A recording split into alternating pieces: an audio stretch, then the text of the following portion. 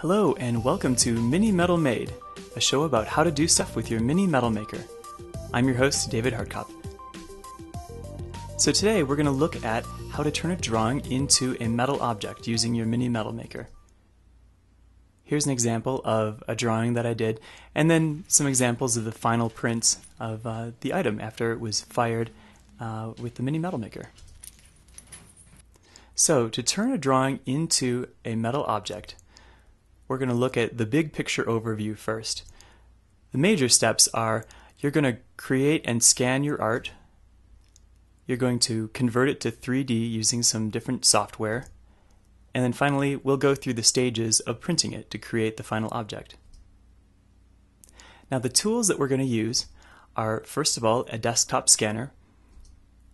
You'll need a personal computer with internet access, your Mini Metal Maker metal clay 3D printer, and then finally an electronic kiln like the kind you would use with metal clay. Now in terms of the software that you need to use, you can download all of it for free. It's open source software. The first program is Inkscape. Inkscape is very similar to Adobe Illustrator. If you already have Illustrator, you won't need to download Inkscape. Tinkercad.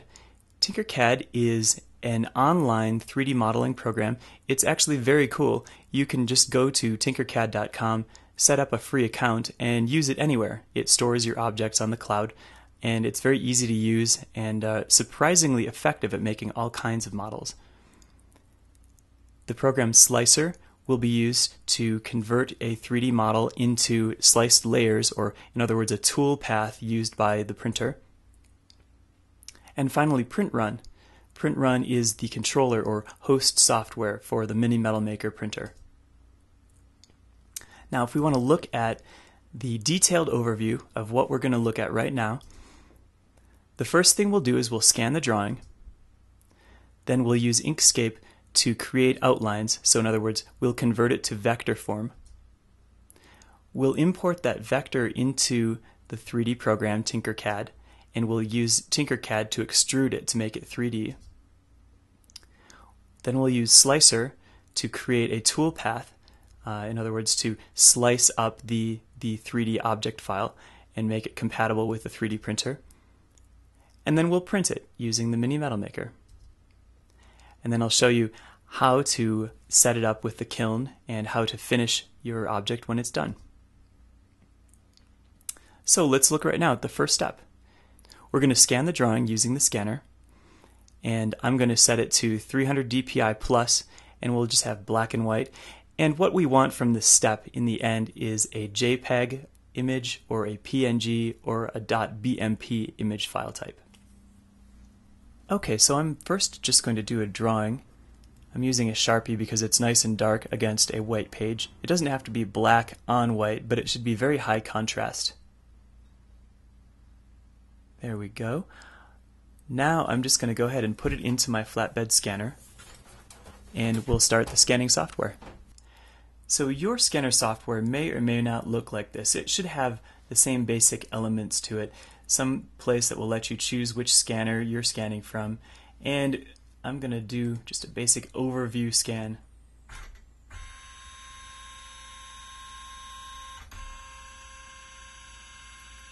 There, so you can see I have the entire notebook, etc. Most scanning software will let you select a region, and then to do the final scan, what I'm interested in is having a true black and white image. Now you can select color, black and white, or in this case I could choose text, and it really just clips things to either black or white, and I think that's great. I'll go with that. I'm going to use 300 DPI. Higher the better, honestly, especially if you're dealing with something that's very small. I made my drawing kind of big, but you can actually go quite high with most scanners. I'll stick with 300 for this case. And it's going to scan to pictures. Maybe I'll put it to the desktop so I don't lose it. And I'll just say scan.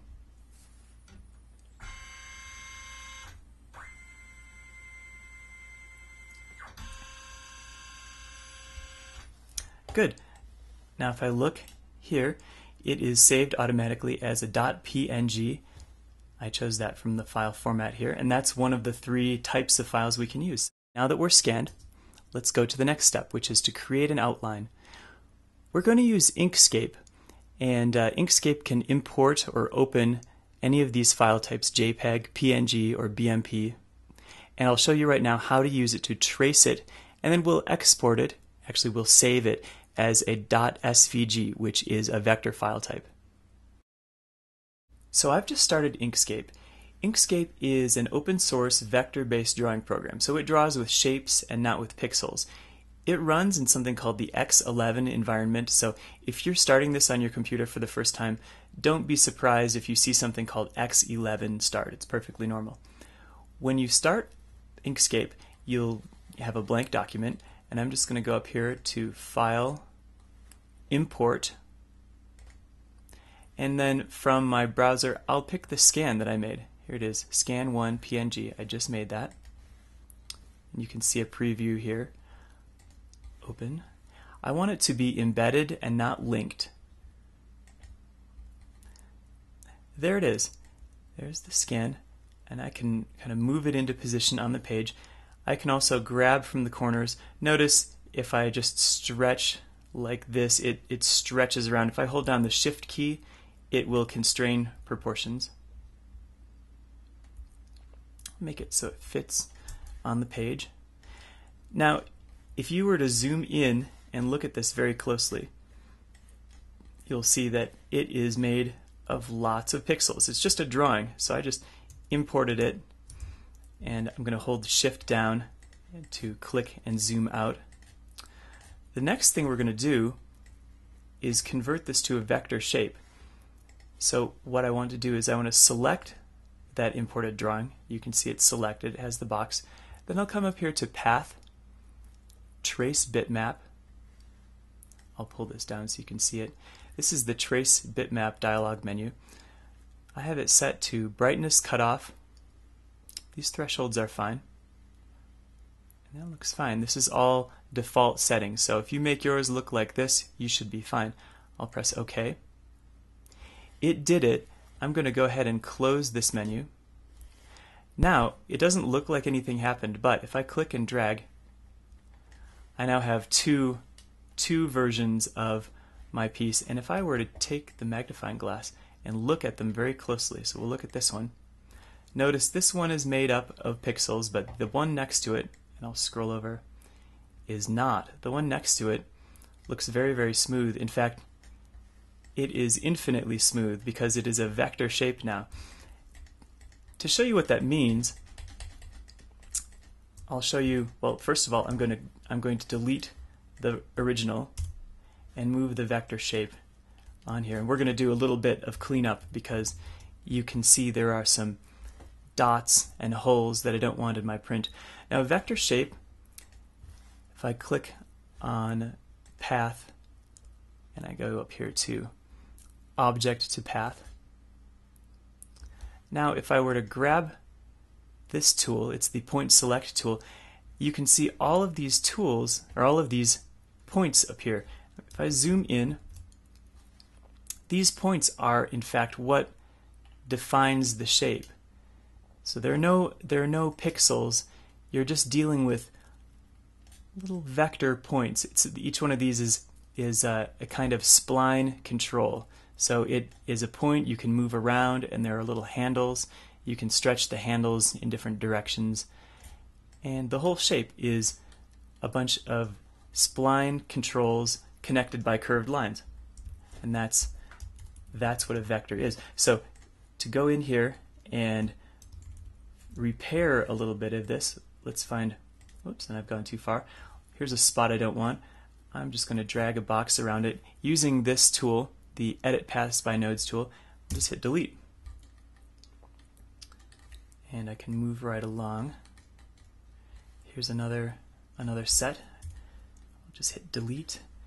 I'm just going to kind of crawl over this whole shape, looking for small mistakes that I can fix.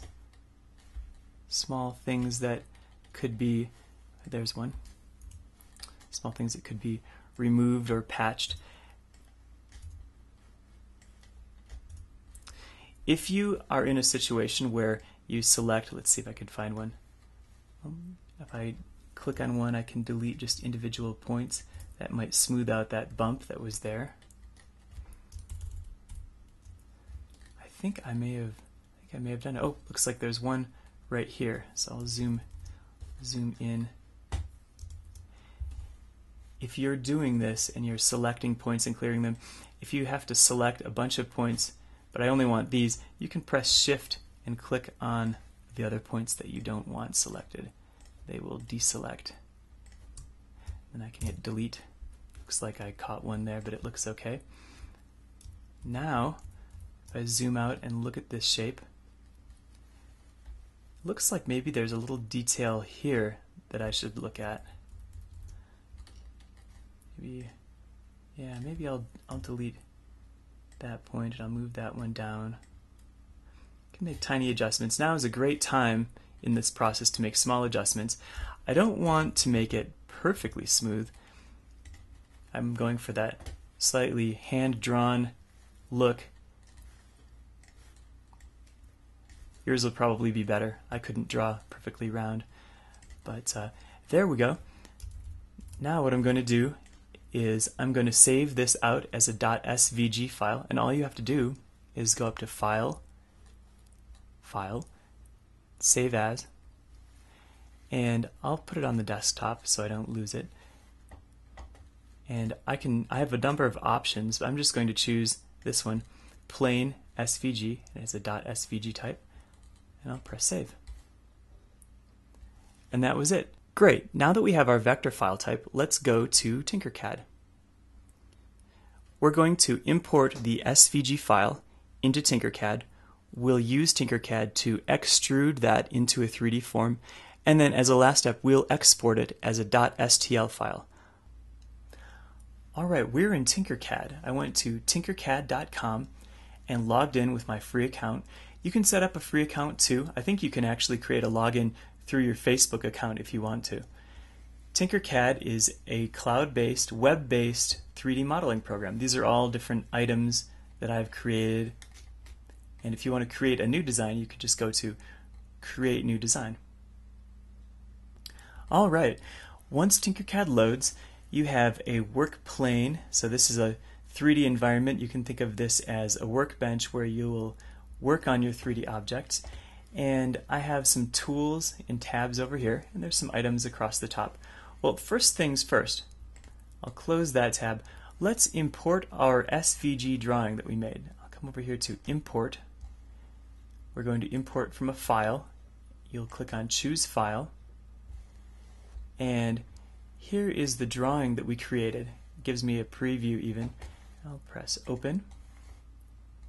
And then press Import. It'll take a moment or two. Whoa, there it is. So the scale can be changed.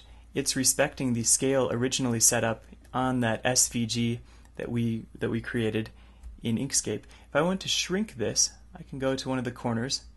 If I click and I hold down the Shift key, it will constrain proportions so it doesn't stretch or bend it. And I can grab the shape from the middle anywhere and move it to reposition. Now, the three main controls that let you change your perspective in Tinkercad are first and foremost zooming. That's the scroll wheel. You can do that with your index finger on the scroll wheel. Zooming in, zooming out. Whoa, don't mean to make you sick. If I click, right click and drag, it's sort of like panning the camera around. So you can change your perspective to different sides. The other thing you can do is if you click down on that scroll wheel and then move, you move your perspective so you can get closer to the floor, go higher, and sort of move left and right. So you'll get used to working in the 3D environment. It's important to keep changing your perspective though, so you understand what you're looking at. Now, when I imported this, it automatically created some depth. See how it's not perfectly flat? It actually has some depth to it. If I wanted to change that depth, I can click on this handle on the top. So the object has 4 handles at the 4 corners, and then 1 handle in the middle, and that handle determines depth. So Look, I could stretch this way up. That's not so much a pendant as, I guess, a big bead now. I can move it down. Notice it's snapping in increments. It's snapping to the grid, and the grid right now is set to millimeters, and it's snapping to 1 millimeter. And I know that because if I hover over the handle, you can see the size, 52 millimeters by 58 millimeters. If I wanted to change that, in other words, and it's 3 millimeters tall, if I wanted to change the grid snapping, I can come down here. The controls are in the corner. I could turn grid snapping off, and now if I zoomed in, I have very fine control over the height. Now, if millimeters doesn't make sense to you and you want inches, you can click on Edit Grid and switch to inches, Update Grid, and it set the grid snap automatically to 1/8 of an inch. I'll turn that off. So now we can see, oh, this object is 2 1/4 inches by 2 1/4 inches. I want it to be 1 inch, so I'll click, drag that in. It looks like these squares are in fact 1 inch in size, so that's a good guide too. But I can see, move this down to the point that, there, 1 inch by 0.991 inches, and now it fits right within a square. I have a 1 inch by 1 inch object. I think it looks nice.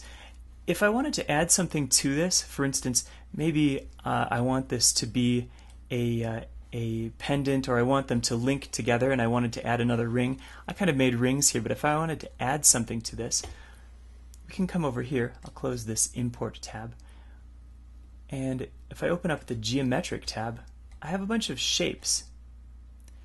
Tinkercad is very good about letting you build objects out of shapes. So if I wanted to add something like a ring to this, whoa, so there's a big donut, it's a torus, I just dragged it right in. I can click on the corner, I'll hold down Shift and I can shrink it down. This would be as if I wanted to add another ring to the side of this pendant, or maybe I want the rings to be rounded and not, as you can see, just a little cookie cutter slice. I can adjust the height of the ring objects. Anyway, I'll just say, for argument's sake, I want that ring to be right there. Now, if I wanted to, I can select the entire object by dragging a box over it, and at the top there's a button called Group. Press Group, and now it's all one object, including this ring I stuck on the side. Now, I don't actually want that ring to be there, so I can actually come up here and just ungroup just as easily, effectively taking it apart, and if I press Delete, it goes away. So you have a lot of freedom to add things together and take things apart again in Tinkercad. It's great. Now, this is a 1 by 1 by, let's see how tall, by 0.040. Maybe I should make it 1/8 of an inch tall. 1/8 of an inch is there it is. It actually gave me 0.125. So it's 1/8 of an inch tall. Although now that I'm looking at that, it looks too tall. So I think it's good. It's nice to have a 3D view of what you're making. It can let you make aesthetic decisions before you actually create the object. Well, I'm pretty happy with that. Right now, Tinkercad has named this object for me. It's called the Sizzling Jaban Elzing, whatever that is. It's kind of funny. I'm going to rename it. I can click on Design, Properties, and I'll call it David Pendant 1. Save changes. Okay, so those changes are saved. The last step now is, how do I download this so that I can 3D print it? It's very easy. In Tinkercad, all you have to do is go up to Design, Download for 3D printing, and then we'll choose the .stl file type. Click on that, and it is done. It just downloaded it. I can close this, and if I'm done with this object and I want to close it, I can just click up here in the Tinkercad icon, and it closed it. Notice it saved David Pendant right here. So it's going to load and create a little preview, but it saves it right along with all my other objects. If I don't want an object, so in other words, I don't want to save it, I don't really want this object, I can click here where it says Actions and click on Delete. OK. And it disappears. So that is Tinkercad for extruding in a nutshell. Now let's get into the nitty-gritty and show you how to set up Slicer to create the toolpath for your 3D printer. Slicer is an open source program. You can go back and look at how to download it. Basically, Slicer will import .stl file types. In the end, what we'll do is we'll export the object in its sliced format, which is a .gcode file. So I've just loaded Slicer. It's a free open source program, and it's designed to take in an STL file and produce the G-code file that you need to actually run the printer. When Slicer first loads, it has just the default settings. So what I'd like to do is show you how to load the config file that we've set up for the Mini Metal Maker. The first thing to do is to just go up to File, Load Config, and there will be a config file that we've included with some of our materials, whether it be a download or something on a CD that you received. We'll let you know. I'll click on that, press Open, and now notice each of these setting tabs has the config file that we loaded. Also, you can see that the build platform has changed size. It shrank because the Mini Metal Maker has a very small build platform. The next thing we'll do is load our object. If I go up here to Add, I can choose the STL file we created called David Drawing, and there it is. Now, we can print one of these, but the beauty of having a 3D printer is that you can create multiple copies of the same thing once you're set. You effectively have a factory for making things out of metal. So let's make a few. I'll add more. There. Now we have 4 on the stage of the Mini Metal Maker, and you can see they fit with plenty of room. I can click on a tab here to see the 2D plot. This shows you how they'll be laid out. And I could click on a preview. The preview shows you, if I zoom in, shows you how the actual layers are put down and the path that the tool takes laying out the clay. Now I can erode the layers to look at the whole situation if I wanted to. I can put it back up. I think it's very interesting to see. It lets you understand what the machine is going to do when it's all set up. So now the only thing left to do is to export the G-code. I'm going to press this and it will produce the G-code file. And save. Great. Now we have a .gcode file from Slicer. Let's go to printing. Now we're going to use the program PrintRun to connect to the Mini Metal Maker printer. We'll import the .gcode file, and once the printer is all set up and aligned and we have clay in it, we'll hit print and let the printer produce the object in metal clay. Let's look at that right now. I've started Pronterface, otherwise known as PrintRun. It's the piece of control software we looked at in the first video that talked about how to hook up your printer. I'm going to go ahead and turn on the Mini Metal Maker. Switch is there. And I'm also going to connect to the Mini Metal Maker by pressing Connect. Now, if the controls don't become active right away, it may be because you have your USB settings wrong. You could click on this and you may have a couple of different choices. Alright, the next thing I want to do is I want to load the object that we're going to print. I'll go to File, Open. It brings up a dialog box, and I'll choose my David Pendant 1 G-code, Open. There. Now you can see the G-code has been loaded into PrintRun. If I want to view the layers, I can click on this, and it opens a window, and I can step through the individual layers that the printer will go through. In this case, they're very thin objects, and it looks like we're only going to have 5 layers of thickness. We had the layer height set down, so we'll have thin objects, and the next thing we're going to do is go ahead and load the clay. Now, looking at this piston, if the piston is down into your ring holder, you won't be able to remove this from the printer. You'll need to come over here to the extrude setting. I'll set that to 50. and I could press reverse, and that would move this piston up. We have lots of room right now. The piston is at the very top, so I'll just slide this out, and I have a fresh cartridge of metal clay. I'm going to remove the moisture cap, remove the end cap, and I can slide the clay in, and we'll tighten that. And then I will slide that whole cartridge right into the extruder body. I can see that this would line right up, and we'll just tighten it by hand. You never have to use any tools. This should always just be easily tightened by hand. Now the next thing is we're going to run the extruder piston in until the clay begins to flow. I'll set this from 50 to 500. That will let the extruder rotate for a while. That way we don't have to keep pressing the extrude button over and over. I'm going to press extrude, and you'll see this piston is slowly now moving down into the tube. It's normal that there's some movement in this. There is a universal joint right here that lets it move around a little bit, and it actually accommodates any small differences in the way things are aligned. So it's a good thing that it can move.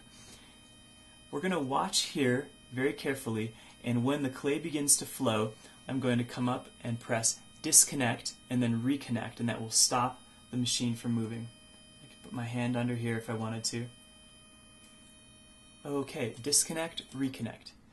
You can see that the piston is seated and it pushed some clay out of the cartridge. This makes sure there's no dried clay that will get caught into the nozzle.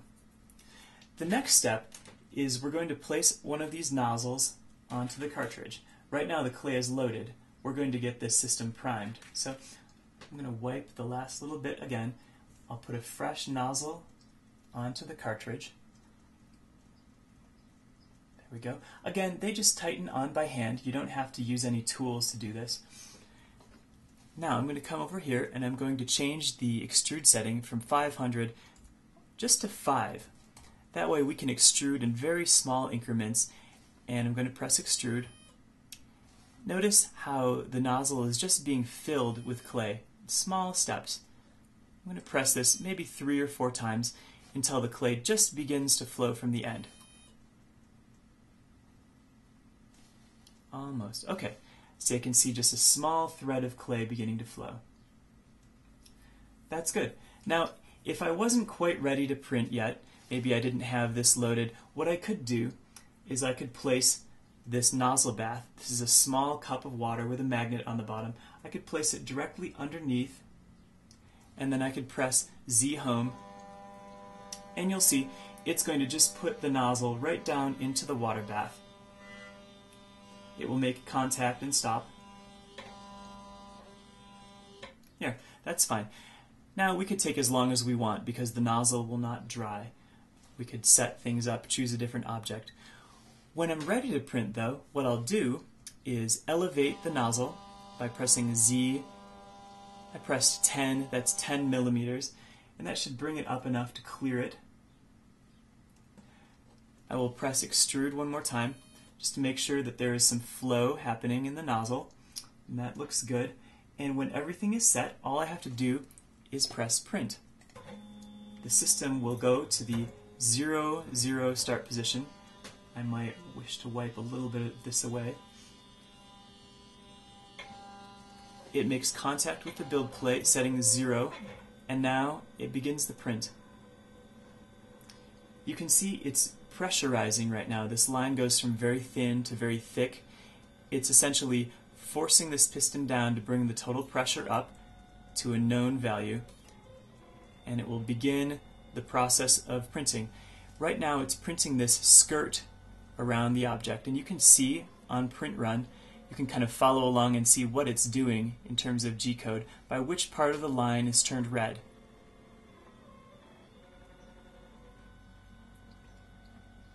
It's going to move all the way around, essentially outlining the work, normalizing the clay flow, and then it can go and begin the first of the 4 objects. If for any reason I need to stop the print, I can come up here and click on pause, which is right here, or I can press disconnect and then reconnect again, and that will stop the print in place.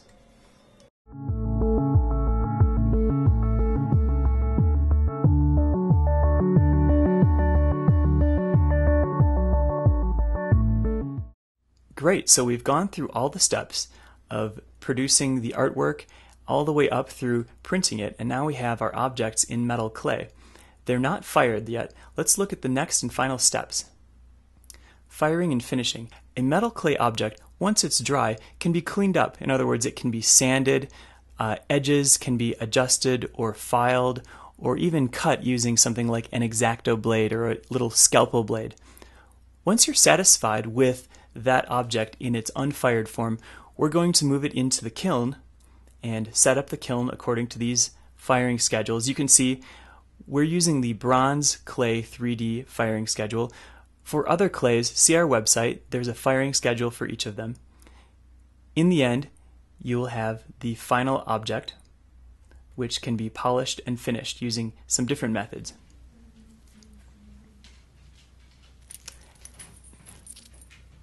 So that's it. You can see we fired it in the kiln. We've gone through the steps to polish and finish, and you now have some very nice 3D metal objects based on your original drawing. This has been Mini Metal Made, how to do stuff with your Mini Metal Maker. I hope you enjoyed the show. I hope it was informative. Please let me know. I would love to hear your comments. Thank you.